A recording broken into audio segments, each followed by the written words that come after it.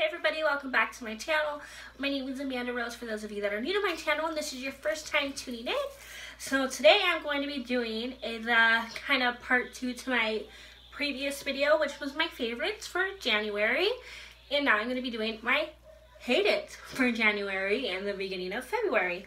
So yeah, let's just jump right into it. I ran out of memory on my camera in the previous video, so that's why I had to cut it short and extend it now, which is on a new video. So I hope you guys don't mind, and so let's just jump right into it. Also, if you guys want a tutorial on this makeup look I'm wearing, which is gorge, just let me know in the comments below and I'll be more than happy to do it.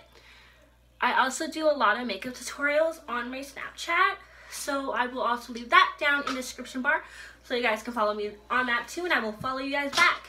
So yeah, let's just jump right into it. I have quite a few, not too many. I tried a lot of products, so I have a lot of good and I have a lot of bad. So the first bad I want to talk about is these guys right here, and they're the Neutrogena Hydra Boost. So Neutrogena Hydra Boost Hydrating Tint. I have the shade in Natural Beige 60, Cocoa 115, and that's exactly how I spell it, and Nude 40. So these are them right here. I will swatch them for you guys on the back of my hand. So this is a 115 Cocoa. It's a very thick consistency, as you can tell. And they smell like chemicals. Bad. And then this is Natural Beige 60. And when I first saw this foundation, I was like, oh cool, it's gonna be a dupe for the Clinique 2-in-1 foundation and concealer, you know. And this is in the shade Nude 40. And as you can see, it's very thick, very cake-like. But my problem with this is, okay, so my Clinique one, which is this one right here, the Clinique Beyond Perfecting 2-in-1 foundation, has the same doe foot applicator. You know, it's pretty thick, just like this stuff, where it's a little bit more creamier. But one of my things with this guy is, you put it on, it looks like it's gonna be full coverage. It's really thick. I get past the smells. Smells don't really bug me. But when you blend this out, it looks so patchy. It's insane. Like, love Melissa Michelle.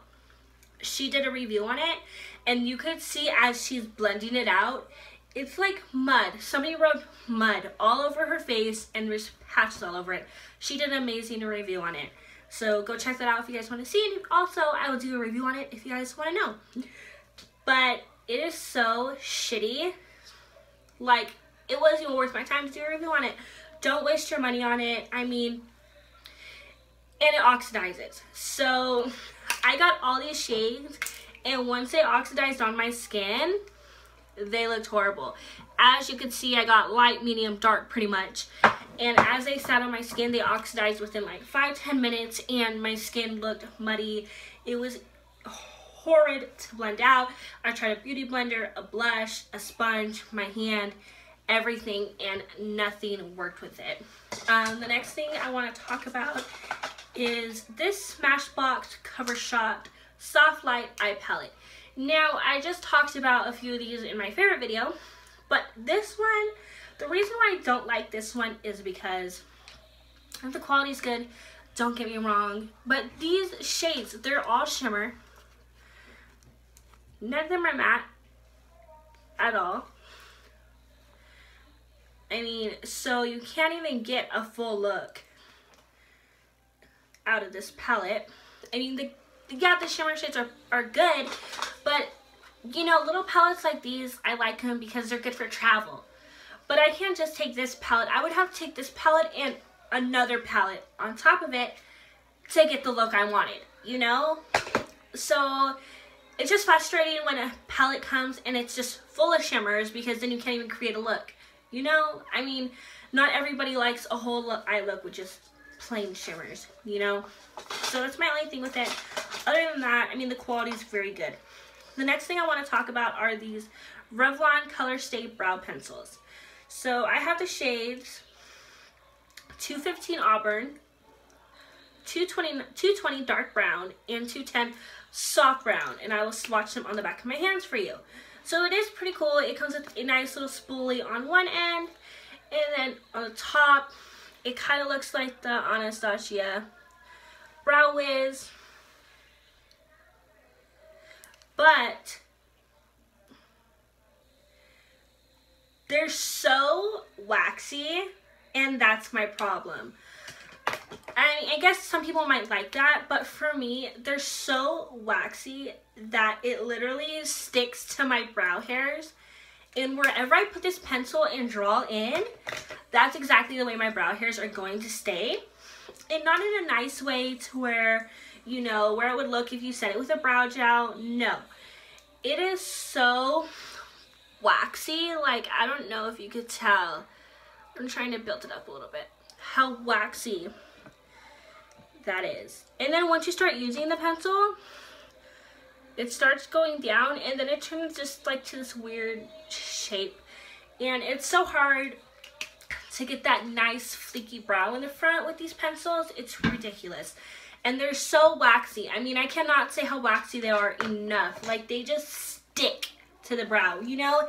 It feels like you're putting glue in your, Gorilla Glue in your brow and letting it dry, and that's what it reminds me of. Now, the next thing I want to talk about is the Physicians Formula Insta Ready Face Primer. I actually just talked about the setting spray in my favorite video. I really like that. But this guy's like water. Like, you see how it just came out right there? It's like water. Like, you could see it running down my wrist. It's like fucking water, and it's supposed to be silicone based, right? And it has an SPF of 18 in it.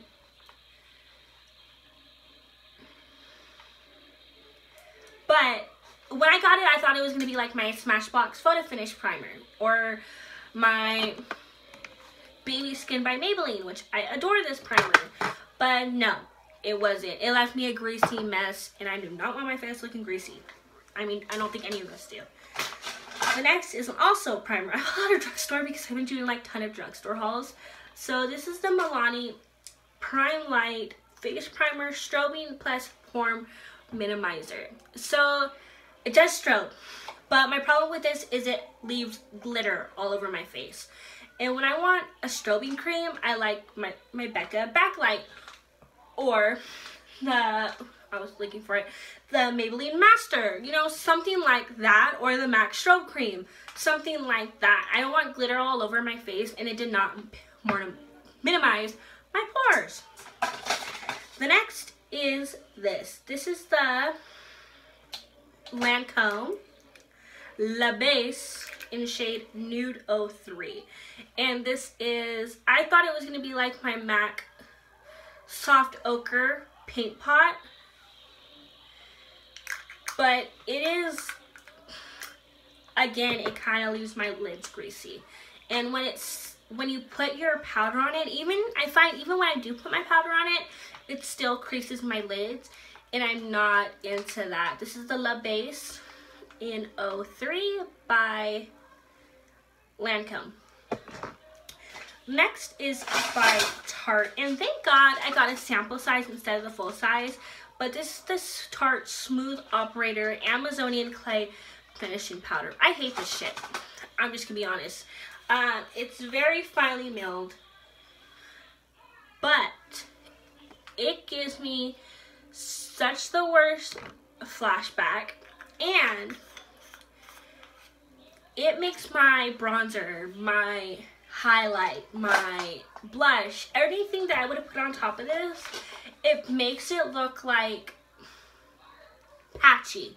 How your face would look if you put a cream on top of a powder, you know, something like that, but a million times worse. And it gives such the worst flashback, ever. I hate it. The next one is the L'Oreal Infallible Total Cover, and I have all the shades in this. My problem with this is it's very gray. I have a very yellow based undertone, and this one gives a very gray undertone. I love the packaging. I wish I had more foundations in this packaging, but this just leaves my face so gray, it's insane, and it makes me look sick. So total pass on that one. The next are, last but not least, of course, are these liquid lipsticks. Now, I have quite a few. So let me just wipe my hand off with those other swatches. The first one I want to start with are these. Oh wait, I have one more, but that's not a lip.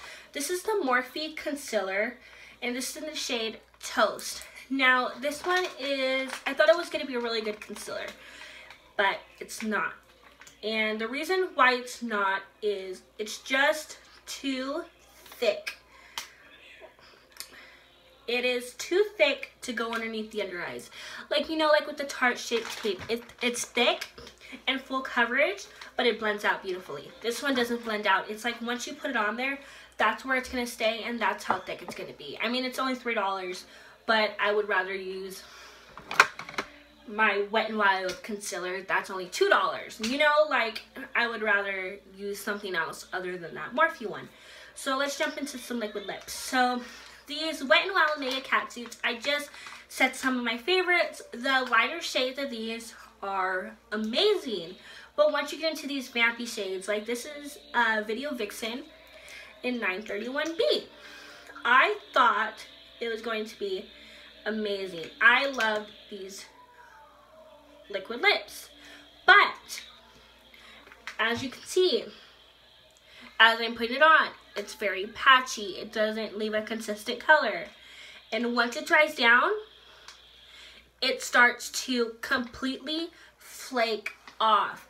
I had it on for probably about like 30 minutes, and the next thing you know, I'm talking, I have a bunch of flakes of liquid lipsticks in my mouth. And then this is in the shade 925B, Give Me Mocha. And this one is just right in between. This one you could kind of get away with, and you can kind of not, you know? But just, it's when these darker shades dry down, they flake off really bad, and that's what I'm not a fan of. And also the Mega Cushions. This one's not even opened yet. I bought both the shades that they had at my drugstore, and I didn't even open this one because the other one was so crappy. But it has a little cushion top, but the same thing. It's not consistent with the color, and it just comes off very patchy, and then it starts to chip. And then the next ones are these Milani Amore Matte Lip Creams. And these ones are weird. I'm just going to show you with this dark one, but the darker shades on these ones are it's like the complete opposite with the Wet n Wild. The darker shades are beautiful. I'm actually wearing one underneath that other lipstick today. The darker shades are beautiful, but the lighter shades, now those ones start to chip off and start to break, and they just look crappy within 45 minutes into wearing the liquid lip. And then also with this Vivid Matte Liquid Lipstick. And this one, it's just, these ones, the formula on them are so inconsistent. I mean, some are really great, some are really bad. It's just the formula is not consistent, and I don't want to reach into a liquid lipstick thinking it's amazing, wear one color, 2 colors, 3 colors that are amazing, and then one day I really need one, put it on, and I get halfway through the day or 20 minutes into wearing a lip, and it looks like shit, you know? So that's something that really bugs me when brands are inconsistent with their products, and I hate that.